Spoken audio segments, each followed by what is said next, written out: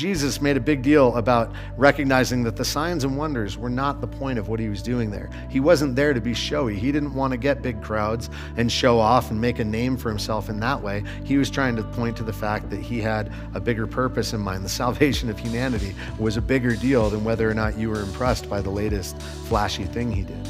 Welcome to the Pax Christian Church podcast. We are so glad you've joined us today, and we pray that this message speaks to you and encourages you and challenges you to live for Jesus with everything that you have. Stick around after the message. We'd love to find out how we can connect with you and be praying for you. Here's this week's message from our Sunday gathering. Today, like Pastor Mandy said, we get to talk about Jesus' first miracle, and it happened at a wedding. Weddings are fun, huh? Anybody? I like weddings. Weddings are neat because some of the time I get to perform the wedding, like officiate, and that's kind of fun. But more than that, there's so much hope. There's so much rich symbolism and meaning and purpose to everything that happens in a wedding. Like there's meaning behind, there's supposed to be meaning behind the white dress. There's supposed to be meaning behind the rings and the phrases that are used and all of these things. Everything has symbolism. All these things are signs of other deeper commitments in life, right? And it's not all about the wedding and then like, all right, well, that was cool. Like, see you later, I guess, or never, and walk away. And I mean, that probably happens in Vegas, I guess, with those drive-through chapels. But the point of the wedding is not meant to be just a like, hi, all right, that was fun. We looked cool for a minute, got some nice photos, and then, I'll talk to you in a few years or something, right? It's supposed to be the beginning and foundation of a significant lifelong joining to becoming one flesh, two lives becoming one life, two hearts being knit together in eternal and important ways. And so, there's all the things that happen at the wedding, and even, this ongoing sign of the wedding ring, that you're supposed to wear as a sign that like, hey, hello, I'm attached to somebody else. Like my life is not my own. It's connected to, it's permanently joined to this other person, and this unending circle is, supposed to be the eternal sign of like, there's no beginning and end. The circle just keeps going around. And those are important things, but like when Mandy and I got married, we did a lot of, we had some symbolic things in there, right? We did all the things that you normally do, and we gave each other rings, and the rings are cool, but like I didn't get married so that I could have this little piece of metal around my finger, right? Like this wasn't the point. This is neat. I like it. It's fancy. This is my second one, not my second marriage, second ring. I foolishly thought, when would I ever take this off? Why would I ever take this thing off? Turns out whitewater rafting, that's a good time to take it off. Went whitewater rafting a couple years into our marriage, and I'd been wearing a glove, and so I thought it's safe there, but they only had a limited number of gloves and fewer gloves than people. And so at one point I had been, I was sitting in the front, and when you sit in the front of a raft, if you've ever been whitewater rafting, you may know this, but if you sit in the front seats, there's kind of two rows, so everyone's paddling on both sides, right? Or everyone's paddling on their side. And if you're in the front, there's a lot of helping steer and paddling kind of sideways. And so they were like, hey, make sure the guys in front have a glove on their bottom hand. And so I was on the left side. So as I'm pedaling this way, there was a lot of scrape your hand on the raft. And so I was like, ooh, need the protection for the knuckles there. And so I got the glove on my left hand, but not on the right one. It was very Michael Jackson, and doing that. The people, my buddy on the other side, he wore the other glove so he could do the same thing on, without scraping his hand too much. Well, we switched spots for the next round, but we didn't switch gloves. I didn't think about that. And so I had a glove on my, we switched spots and we switched gloves. And so now I have the glove on my right hand, and I'm going and we're doing the thing. And about 20 yards into it, we go up to a more intense rapid. And they said, if we start tipping, then we'll call high side, and everyone lean to the side that's going up, so that, because if you just stay straight, we will all flip upside down. And that's not where you want to be, especially not in the rapids we were going into. It was the class 4 rapids and like kind of more stuff and bigger, and the rocks are more intense and the water's more intense, and it's fun if you stay in the raft.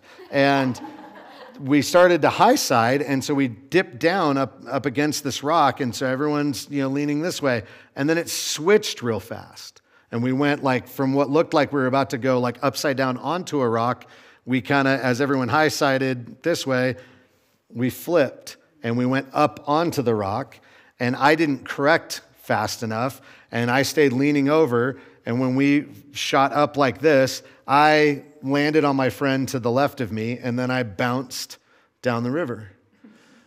And Mandy was right behind me. She won't go whitewater rafting anymore because she was like, we were going, I was doing the thing, we went up against a rock, and then you weren't there anymore. And it took about 20 minutes for them to catch up to me. So she was without me for a while, and it was a long time before they could see me because I shot down the rapids out of the boat and came close to drowning a bunch of times. I more than once stopped like under a small waterfall and just like being waterboarded by the river, and called out to the Lord like, is this it? Is this the moment? Is this when I die? I held on to the stupid oar, but at one point I managed to lose my wedding ring. So somewhere in the Kern River in Southern California, if you ever see a shiny silver thing that looks like this, it might be mine. It's in there somewhere. But the thing is, I lost my ring in a river, and I didn't lose my marriage in the river.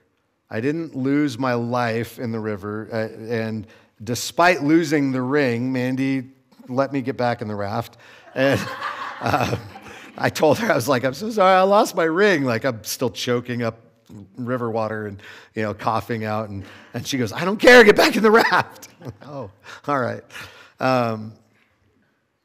So it's a cool sign that I'm married, but it's not the whole marriage by any means.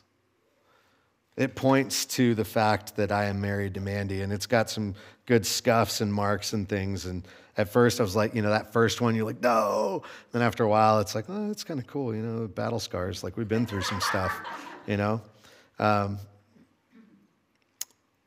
this isn't the thing. Like, I'm still married. I didn't get married for this. Signs are important. They point to things. They show us the way to stuff, but signs are not our destination. Despite, like sometimes on social media, like, I don't know about you, but I'm one of those who likes to, like we went to Yellowstone and I'm like, look, the sign. And we like took a photo next to it, like we were really here, and like a couple times when we would go to Tahoe, we'd stop at the one over by the Lake Tahoe airport and, made everybody get out and climb the rocks and like, look, we're in Tahoe. And, those kind of things. Like, I like to take the picture near the sign, but like the sign is cool because of where it identifies that we are, right? Or where we're headed to. The signs are neat as we're driving down the road, like, oh, look, it's only this much farther. I took a long road trip this week, and, it was about 6.5 hours there and back each way. And as we're going, like, oh, look, it's only this much longer, and then we're there. And like, that's, those signs are exciting, but we didn't stop at the sign and go, finally, I got to the sign. Right? We stopped, or we kept going because the signs are pointing us in the direction, confirming that we're on our way. They're letting us know that this is the way to go to get to that. And so as we get into this thing and as we get into discussing miracles, talking about signs in this way is really important because when John talks about miracles, he hardly ever uses the words that the other gospel writers use. He rarely uses the word miracle. That we translate as miracle. He rarely uses even, signs and wonders. Like, he hardly ever uses this thing for like these miraculous events. He talks about them as signs, and he specifically curates the history that he has with Jesus as he writes this down to present a few very specific, very intentional signs that point the way to know Jesus Christ as Lord. He's not just going, man, I've seen cool stuff. He's going, I have walked with the living God, and I want you to believe in him. I want you to know him. And so as we read this, the whole intent of his telling of this is focused on that. We're in John 2, so if you have your Bible and you want to open it, or if you're in the notes on the digital version there, do that. I'm going to read the first 12 verses. It goes like this. On the third day, a wedding took place at Cana in Galilee. Jesus' mother was there, and Jesus and his disciples had also been invited to the wedding. When the wine was gone, Jesus' mother said to him, "They have no more wine." "Woman, why do you involve me?" Jesus replied. "My hour has not yet come." His mother said to the servants, "Do whatever he tells you." Nearby stood 6 stone water jars, the kind used by the Jews for ceremonial washing, each holding from 20 to 30 gallons. And Jesus said to his servants, "Fill the jars with water." So they filled them to the brim. And then he told them, "Now draw some out and take it to the master of the banquet." And they did so. And the master of the banquet tasted the water that had been turned into wine.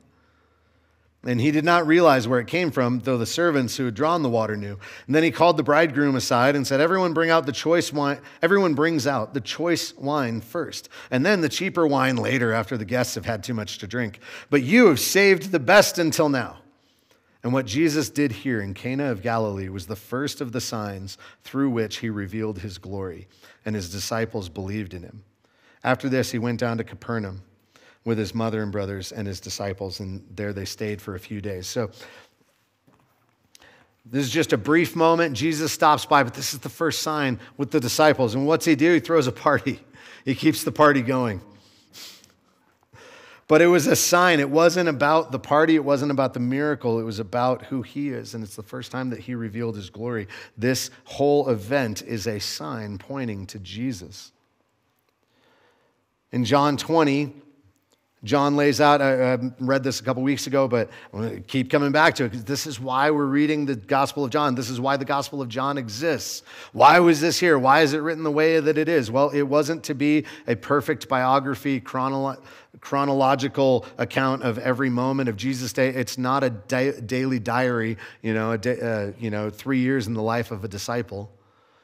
This is all arranged and presented to say, this guy who walked with us and ate with us and taught us and did these incredible things, everything he did and said, every wonderful thing that people saw, it's not Jesus the hippie, the nice guy. It's not Jesus the angry revolutionary. It's not Jesus the really wise teacher. It's the Son of God himself come down in flesh, the incarnation, God in meat, God in flesh, God as a human, walking the earth to, yes, teach, to, yes, heal and do miraculous, wonderful things. And it all points back to, by relationship with him, by faith in him, we would have eternal life. And then to make the way for that possible, to also be the perfect, ultimate sacrifice, that he's the only one worthy and qualified to actually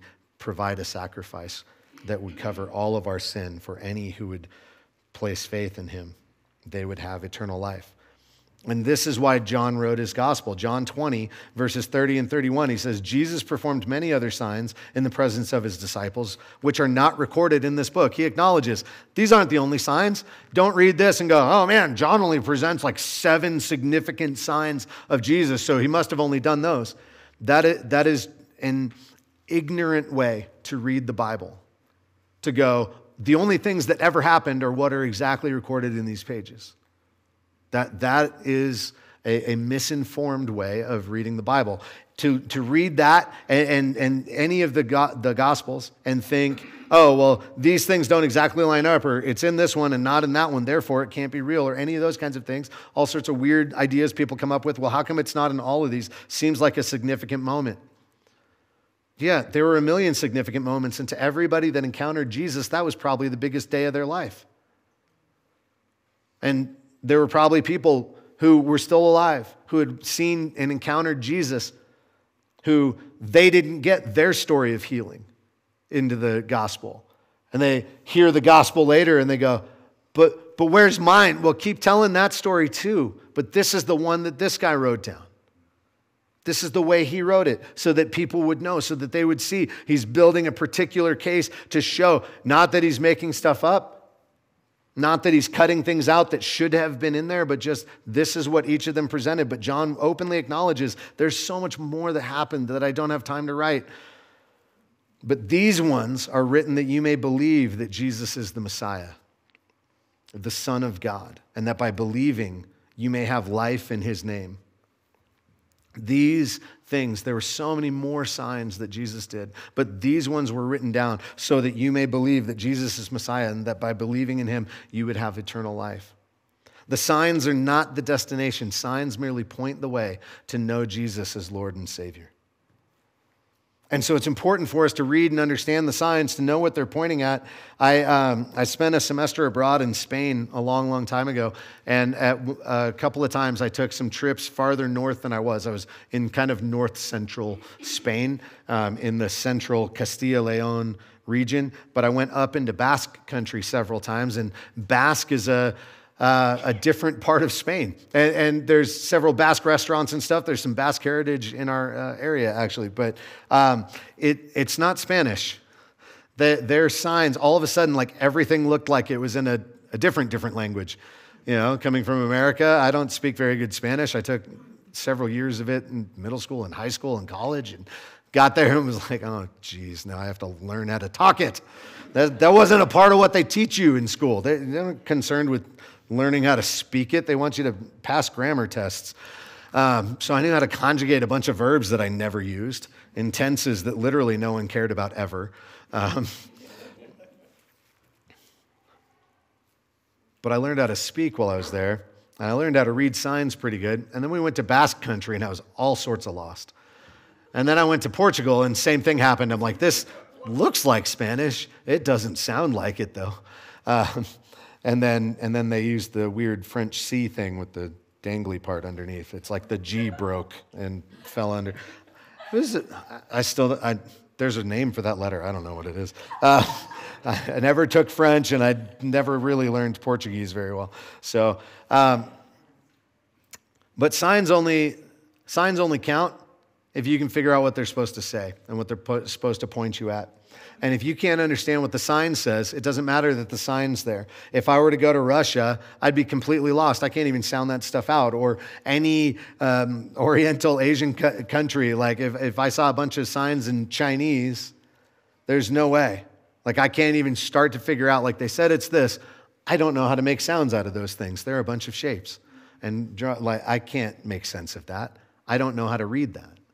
Those signs wouldn't do me any good. I'd have to have somebody translate them for me or point the way. And so these things, the signs, point us to Jesus, but only if we understand them. And it's really important. Jesus made a big deal about recognizing that the signs and wonders were not the point of what he was doing there. He wasn't there to be showy. He didn't want to get big crowds and show off and make a name for himself in that way. He was trying to point to the fact that he had a bigger purpose in mind. The salvation of humanity was a bigger deal than whether or not you were impressed by the latest flashy thing he did. In Luke 10, the disciples get a taste of that. They get that clarification. He says, he sends out 72 of them, equips them, and they go and do wonderful, amazing things. They're casting out demons. They're healing people, like all this stuff. The 72 returned, is Luke 10, verse 17. The 72 returned with joy and said, Lord, even the demons submit to us in your name. And he replied, I saw Satan fall like lightning from heaven. Hey, we just sang that. I saw Satan fall like lightning from heaven. I have given you authority to trample on snakes and scorpions and to overcome all the power of the enemy. Nothing will harm you in that moment. That's not like a permanent thing. Don't go playing with snakes. Those are bad for you. And scorpions hurt, man. However, he says, do not rejoice that the spirits submit to you, but rejoice that your names are written in heaven. At that time, Jesus, full of joy through the Holy Spirit, said, I praise you, Father, Lord of heaven and earth, because you've hidden these things from the wise and learned and revealed them to little children. Yes, Father, for this is what you were pleased to do. The signs are not the destination. The signs point the way to know Jesus as Lord and Savior. The thing to rejoice in is knowing him, having your name recorded in heaven, being eternally adopted into the family of the Lord. Not, whoa, look at this thing. But The signs are important. I didn't just go like, well, I lost this in the river. Forget about it. No. I still want this. I still want one of these on my finger. I took the opportunity while I didn't have a ring to wear I got Mandy's initial tattooed on my finger, and then it's all blurry now, so it's sort of an M-shaped box. But it was supposed to be an M. But because there was part of me that was like, I don't ever want to take that off. Like, I want it there all the time. I want that to just like forever be part of me, whether the ring falls off in a river or not. But I also like the shiny little signifier there. Like, I don't wear a lot of rings, but like, I like that one. It's got like a divot in my finger. Like, it's kind of cool. I've got a permanent tan line there. But it points to, the wear and tear even on my hand from it points to my marriage that, 18 years coming up next month. That's fun. But there's a whole life that we live that has nothing to do with whether or not this circle is on my finger. So let's get back into this and talk through these signs this sign that Jesus offered up. It has more significance to us as we explore this because if you've been to a wedding in the United States, it probably looked nothing like a first century Jewish wedding.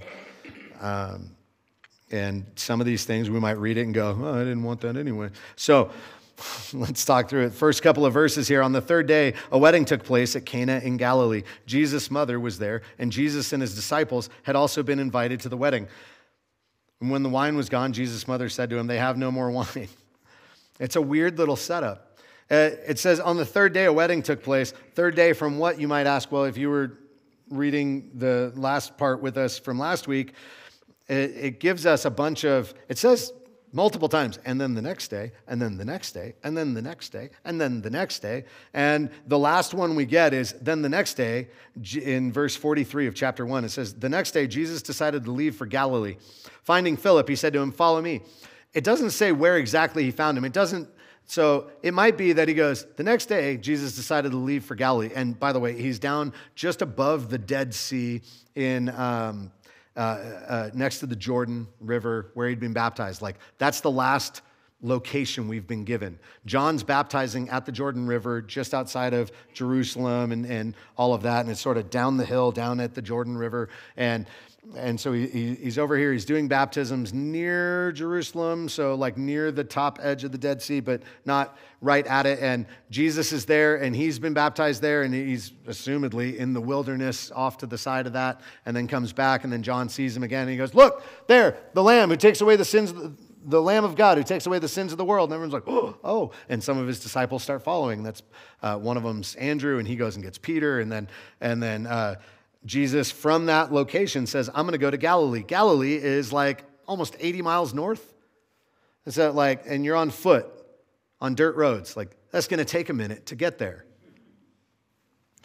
At some point between saying, I'm going to Galilee and arriving in Galilee, he finds Philip, says, follow me.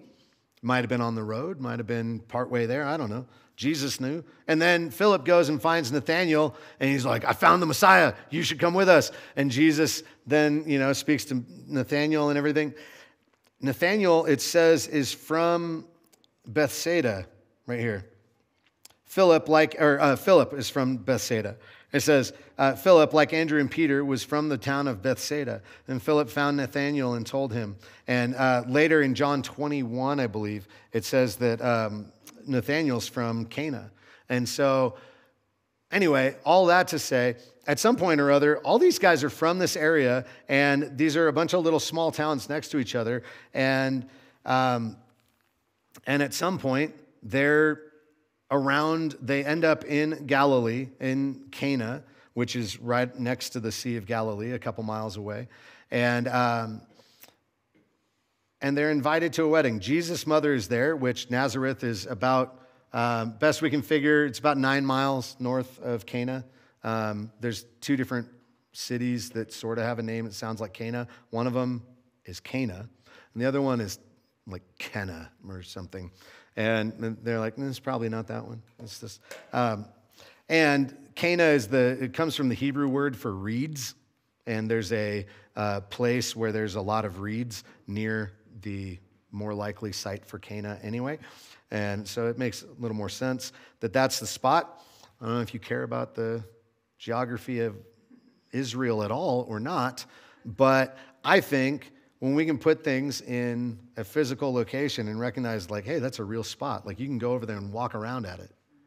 That helps. Like, that helps make it like these aren't just fairy tales talking about some far-off place that you got to walk through a wardrobe to get through, to get to. It's not some made-up land that's invisible and taken away. This is real life. There's real places, real people that did these things. But also the context of these things in real life. What does it look like when the God who created the universe steps into the world he created and it's not really sure what to do with him? Because he says and does weird things. He says and does God things. And the world goes, that's strange. Usually the stuff that's next to me here doesn't act like it created me. And it makes everything a little odd. But so they're up there. And then I think, this is just trying to understand what it says here. I think they got there and then they're there for a couple of days. On the third day after they arrive, the wedding took place in Cana. That would it makes more sense how Jesus and his disciples end up invited to this wedding. They get there, they're encountering friends and everything, and one of their friends goes, hey, I'm getting married day after tomorrow. You should come. And he goes, yeah, sure. I have like 12 guys with me. Is that cool? Like, sure, we'll figure that out. Come on, everyone's invited. And now you get to come. There's a lot more cultural context for that, but the fact that Jesus' mother was invited and it gives her precedence, there was a wedding and Jesus' mother was there, and also Jesus and his disciples. Order like that sort of makes sense. Probably a family friend if Jesus' mother was invited and then also Jesus and his disciples get to come along. Also, like half the disciples are from this region. So likely that a lot of them know each other. If you've seen The Chosen, this is one of the scenes that they do a pretty good job with. Some of them, I think, are a little more questionable, but this part was pretty good. And they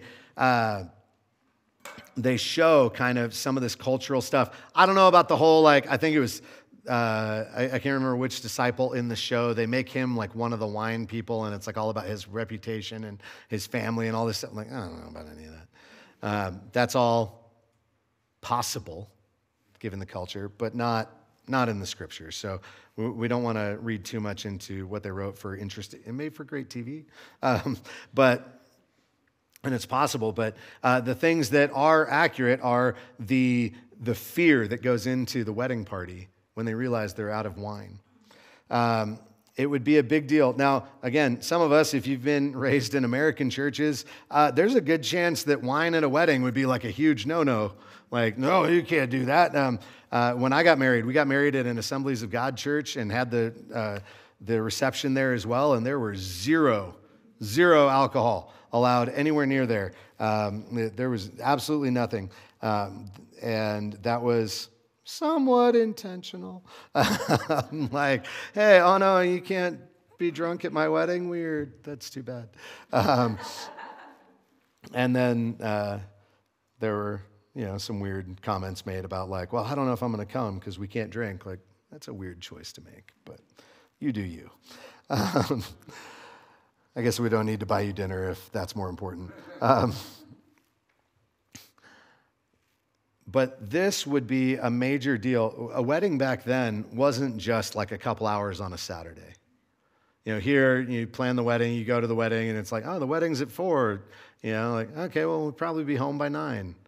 And that's if we go to the whole reception and stick around until they drive away in the car. They didn't do any of that. They probably hosted at the groom's parents' house. They have the ceremony, and then at some point, the groom and the bride, they go and do newly married people things. And there's a huge feast and a party that goes on for days on end. I mean, it is like a whole week festival celebrating the wedding. And then, at various times, the bride and groom are around and they're part of the party and festivities as well. But this would be like a big deal. Now, imagine that, any of you, for for me, for my family. There have been times where, like this last year, I got to go with my dad's side of the family to our Thanksgiving hangout, and it was days on end. We, got a big house for everybody to come stay in, and we're having these big events. And there were moments where it's like, okay, well, we made 2 turkeys and we're out of turkey, because everybody's eating lots of turkey, and then the next day people are trying to have leftovers, and all of a sudden there's no turkey left. And so they're going like, we don't really have any other lunch plans. Like, what are we going to do? I guess we're sending somebody to the store for some PBJ, We're going to figure this out, but we're out of turkey already, or we're out of this, things run out. And over a couple of days. Now imagine all of a sudden, you have this family event planned and you're planning this thing, but you bring along 13 extra people that you weren't planning on. A couple days in, it makes sense how the wine started running out. And there are some clues here that tell us like it was real, actual wine too. I found looking at commentaries and stuff just to get some of the cultural stuff right, and like the acrobatics required to try and like prove that there was no alcohol in this, and like you can't prove that Jesus served alcoholic wine. Like, I mean, you kind of can, but also it doesn't make any sense for him not to, especially given the master of ceremonies. The master of the banquet's comments, he's like, usually you wait till everybody's a little drunk and then you bring out the weak garbage stuff. And, because no one cares anymore. And because they're like, palate's kind of done, they've eaten enough food. They're like, and they're like, yeah, this is fine. It looks like it's lighter. It's a rosé. Don't worry about it. It's just like watered down, like 1 to 4. It's fine. And they would do stuff like that. They weren't trying to get everybody toasted, but, they're having a good time, we'll say. And Jesus makes some wine that the guy tastes, and he's like, dude, you brought out like the real good stuff. All right, the party's getting going again. And he made 6 stone jars with 30 gallons each. 6 times 30, 180 gallons of really good wine. That's a lot of wine. Like that's a heck of a party to continue. That's kind of a big deal. So culturally, you're supposed to have this party going on and on and on, and there's a lot of impression, like reputation about all of this. And so it would be really important that you had all of this going. Jesus' mother comes to him, another implication that she probably knows the wedding party. She probably knows the family, because otherwise, what does she have to do with any of this? Not just Jesus going like, what does this have to do with me? What does this have to do with you? Well, how do you even know? She probably is a family friend. They have no more wine. She's starting to recognize that this is not going to go well. He says, woman, why do you involve me? Jesus is not being rude. Real quick side note on understanding this. The word woman, it's the same term he uses from the cross in John. So the other time John uses this term, referring from Jesus' mouth, is when Jesus is on the cross and he looks at his mom and the disciple John, and he goes, woman, behold your son. John, behold your mother. He kind of like adopts John into his family to take care of his mom because he's going away. It's a term of endearment. It's a term of respect. It'd be closer to, like in the South, like, ma'am, what is this? Why would you put this on me right now? There's a soft rebuke in there, like, hey, it's not my time. But it's not a like, lady, what are you doing? It's not that kind of thing. It's like, like, woman, please. It's not that, okay? So he's not chastising her in front of everybody. He's like, honored woman, dear mother, why are you putting this on me right now? This isn't my time. There's another time when he says, my hour has not yet come. Later, John uses it in John 8. Jesus is confronting the Pharisees in the treasury of the temple, and they're like, hey, what authority do you have to do all of this? And he's like shooting back at them and kind of, like really giving them some pretty sick burns. Like that time, he's definitely aggressively putting them down. And it says that they weren't able to arrest him because his time had not yet come. It's the same phrase there. So like he's saying like, there is a time, there is a specific set of things that needs to happen. There are plans here, this isn't the moment where I'm supposed to be like, ta-da, it's me, come get me. Like, he has other stuff to do. He's got to establish a better thing. Right now, like, the disciples just started following him. They're still kind of being like, I don't know, I mean, he said a cool thing about Nathaniel sitting under a tree, but also like, I mean, maybe he saw that when we were walking by. I don't know. And, like, that wasn't that impressive a miracle. I don't really know who this guy is yet. John said he was the Lamb of God who takes away the sins of the world. But, I mean, what have we seen yet to really know? And if he gets crucified right then, it's sort of a like, oh, well, yeah, we'll find another Messiah. Or we were wrong, thought he was cool, guess not. And yet, his mother says, well, do whatever he tells you, and walks away. She knows he's going to do it. There's some grace for his mother in that. There's some respect for this woman who is, his mother deserves respect because of that, but also is a human. Doesn't quite get what's going on. And yet he's respectful in kind of pushing back, and he still does the thing. He's like, my time's not come. Like, we're not making this a huge public thing. I'm just going to do this, and we're going to have it happen. And she responds with, do whatever he tells you. As he performs this miracle, there's also a lot of grace and blessing for this family. There's some concern for the family, for this random moment of like whether or not their reputation is going to be okay as a married couple, whether or not the family is going to be able to hold decent standing in the community. It'd be a huge embarrassment and possibly a long-term stain on the family's reputation to have run out of wine and not be able to sustain the feast as planned. And Jesus has compassion on that and does this miracle in a way that gets things back on track. And in fact, and even more, because of the thing the master of ceremony said, like now it's this kind of huge blessing. Like now he's given this great honor to the bridegroom. And so like, it's just a small little thing, but there was a moment, I loved it when we were at our dinner. And there was a moment of like people sharing some things that we always leave kind of an open mic night at our potluck dinners. And so if you get the chance to come, please come and join us next time. We'll do another one whenever the fifth Sunday happens, is usually when we do them, once a quarter. And we had an opportunity where people are sharing like, this is what God's been doing in my life. And one of the people shared, hey, I got this job opportunity opened up. And it had like nothing directly to do with Jesus. It's not like they're going into the ministry or anything. It was just like a random job opportunity. But it was just a really cool moment of like recognizing and attributing like a very mundane thing to God, which is appropriate, which is right. God is concerned with how you spend your life. God is concerned with what you're going to do when you're sitting around on the couch and what show you watch and how that affects your heart, as much as he's concerned with who you tell about him and how you share his faith and whether or not you have a relationship with him. And so in this too, I think there's just something of like, I mean, a wedding's just like a people thing. But, and there's no specific like, it's not like, and then they became great servants in the kingdom. There's like two unnamed people, random friends of Jesus' mom.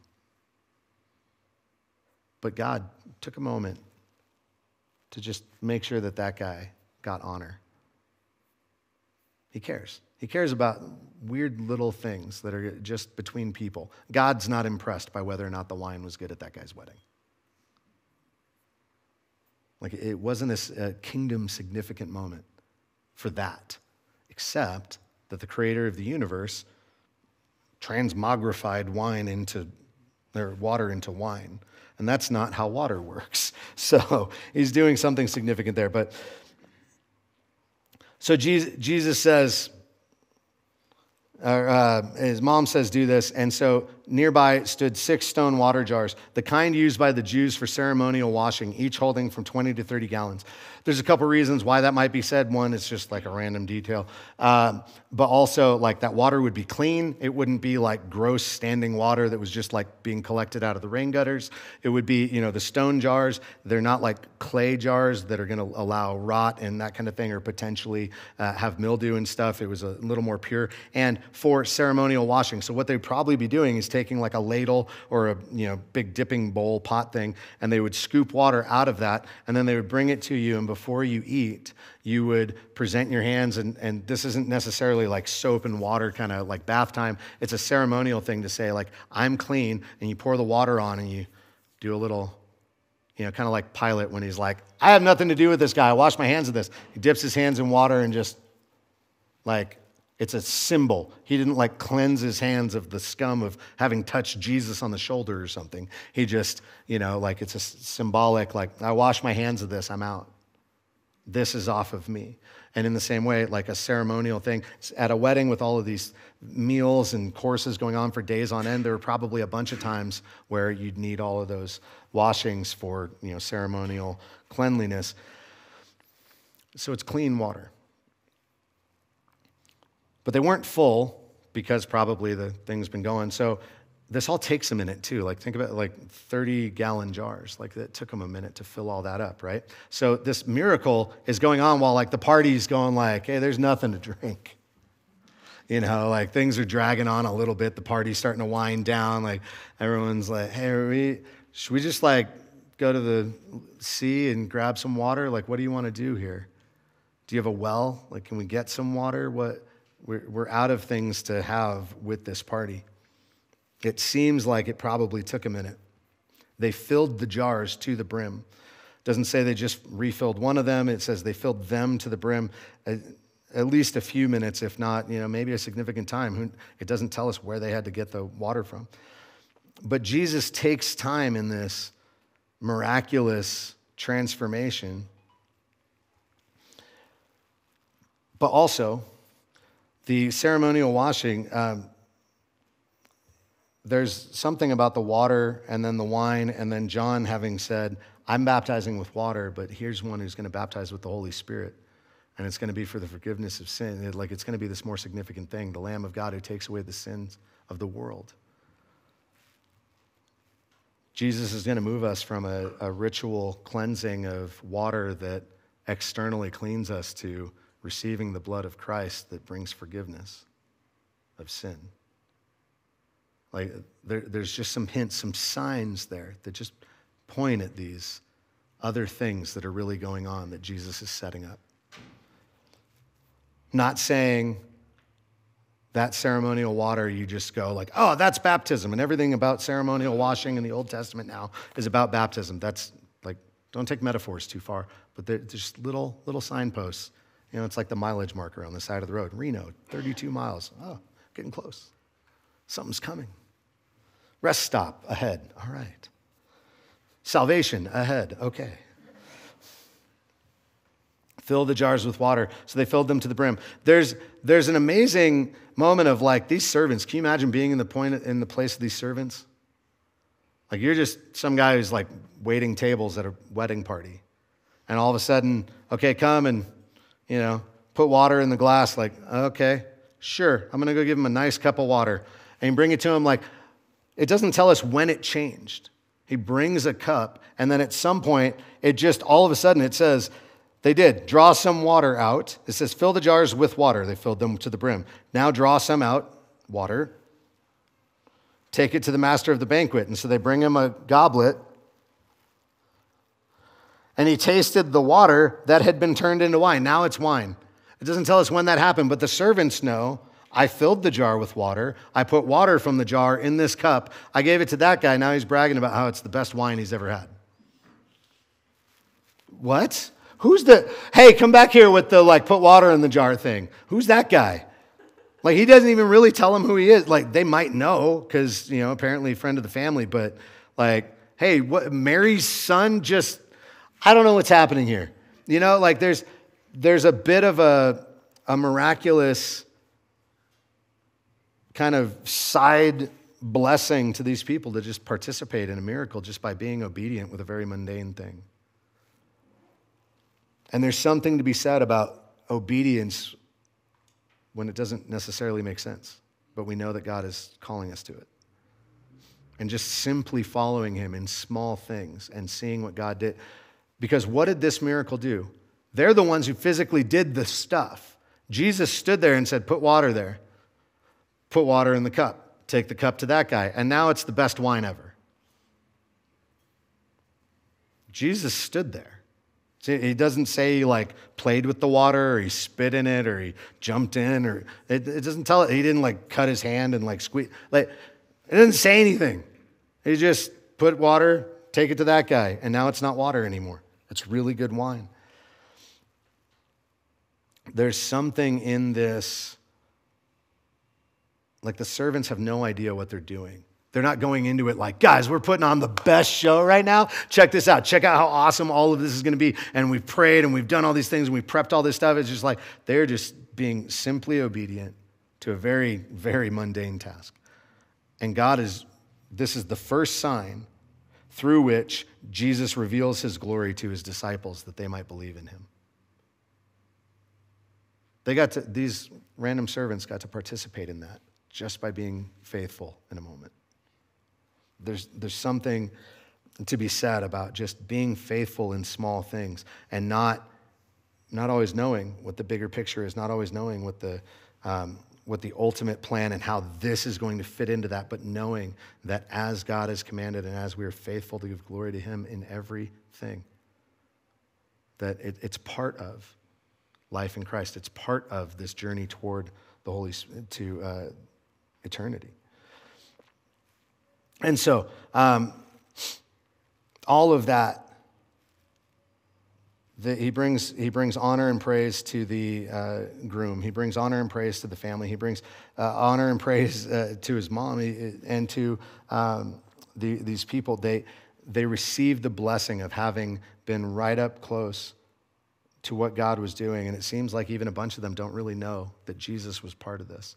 They don't recognize where that blessing came from necessarily. They don't say like, oh, Jesus, he was here. He must be the Messiah because he made all this stuff happen. Like, they probably talked about it afterward. The servants probably went like, when the bridegroom's like, where did you guys come up with all this good wine? Like, well, that guy Jesus that was here, he did this thing. And then everybody's going to start talking about it. And it says that a bunch of people started following him. And the next sign in John is going to be back, related to Cana again. And so it seems like word probably started leaking out a little bit. But the point is not, wow, Jesus can turn water into wine. And so like next time I'm really thirsty for something more than wine, I'm just going to pour some tap water and start praying. Like that would be a silly, foolish thing to do that has nothing to do. You'd be missing the point entirely of this. I heard a story of somebody who had read they were with, I think, college students, but they read the accounts of Jesus after the resurrection, and the disciples were in a closed room, and Jesus like suddenly appears, like he walked through the wall or something, or he just like shows up. Jesus, the friendly ghost, but resurrected human in flesh. I don't know. But just all of a sudden, Jesus appears there in front of them. It doesn't say he like knocked on the door. He just like is in the locked room. And they were like, in Jesus, resurrection power, we can walk through walls. And they started running at the walls like they were in a Harry Potter movie trying to like run through station 9 3/4. Like, no, that was not the point of that story. That is not what's supposed to happen here. You don't have magical like wall pass-through powers. You don't get like a special wall pass to, clear through solid objects. That wasn't the purpose. The point of this is not to turn water into wine. It's not to come up with crazy miracles so that you can be flashy. Instead, that point's just to reveal. It's a sign that reveals Christ. The whole point of this, the whole point of this gospel, the whole point of our lives in Christ is to know him, and also, along with that, to have signs and things that point to Christ. With that mentality, though, imagine what we might see if we were just open to all things pointing to Christ all the time. What types of things? Not how crazy miracle could we claim if we just name and claim it properly, or we come up with the right formula or whatever else. But if we just trusted that all things in my life are meant to point toward Jesus, to draw me closer to him and to show others that he is Lord of all of creation. Imagine what could happen if we treated our lives that way, if we pursued our lives in that way. And then we wouldn't be ever people who, like the Pharisees in Matthew 12, some of the Pharisees and teachers of the law said to him, "Teacher, we want to see a sign from you." He answered, "A wicked and adulterous generation asks for a sign, but none will be given it except the sign of the prophet Jonah. For as Jonah was 3 days and 3 nights in the belly of a huge fish, so the Son of Man will be 3 days and 3 nights in the heart of the earth." The signs are not the destination. The signs point the way to know Jesus as Lord and Savior. The signs point us to Jesus. The best sign that he could offer them when they asked for one was, "I'm going to be buried and come back. You tear this down and I will bring it back." The greatest miracle that we are likely to see in our lives is to receive the truth and power of that resurrection. Not in some sort of miraculous, walk into the graveyard and start calling people out, but in a very realistic, the resurrection making a difference in my life because I serve and know the living God who died for my sins and came back to life, physically rose from the dead, to guarantee eternal life for all who place faith in him. That is a significant miracle. The life transformation. I have seen miraculous things happen. I have seen things that I can go through the list of spiritual gifts in 1 Corinthians 12, and I can point to moments that I have experienced in real life that I've seen so many of these spiritual gifts, these miraculous things actually happen. I've seen healings. I have seen prophecy. I have seen words of knowledge. I have spoken words of knowledge. I've seen so much cool stuff. But my life has been transformed, and that is a better sign of the glory and power of Christ than anything that I've seen. All of those little things were cool, but they don't match the glory of watching a life be transformed. They don't match the glory of knowing that somebody's name is now written in heaven. What signs have you seen in your life? Maybe it's something amazing and flourishy. Maybe it's just, I didn't know him, but now I do. I was living for myself, and now I live for Jesus. Maybe it was, I have been faithful to him my whole life, and I've never known anything but following the Lord. A sign of resistance to the world, of life breaking through darkness all around me. It all points to Jesus is Lord.